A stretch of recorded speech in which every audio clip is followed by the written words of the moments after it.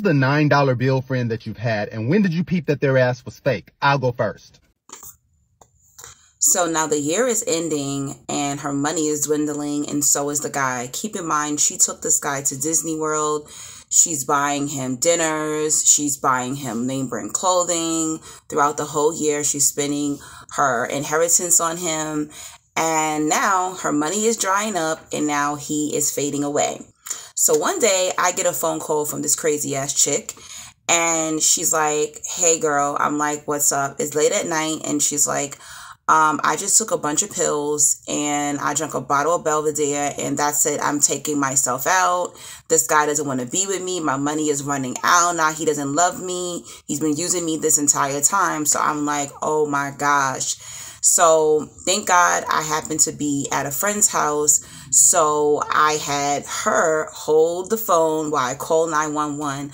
I called 911 because I got her to convince me to tell me what hotel she was at. She was at a hotel.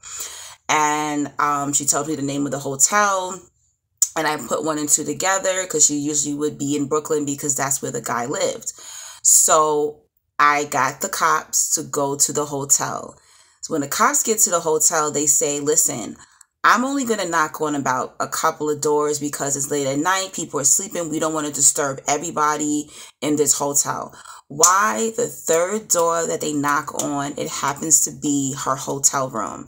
So they're able to get her to the hospital. They had to pump her stomach, and she stayed in the psych ward because of this for 3 weeks. So her car was parked in the hotel parking lot, so that it got towed. So when she gets out of the hospital, I call her, I'm checking on her, and she's just like, all of this is your fault. I'm like, what is my fault? No, thank you. Thank you for saving my life. None of that. She's like, oh yeah, my car got towed because of you. You called the cops on me. Everybody thinks I'm crazy. All is your fault. I had to spend over $1,000 to get my car out. And now knows that I try to take myself out over him.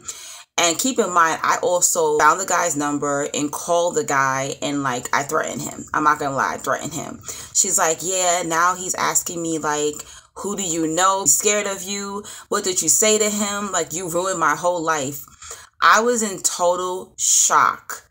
I literally saved this girl blaming all of her problems on me like a narcissist does, right?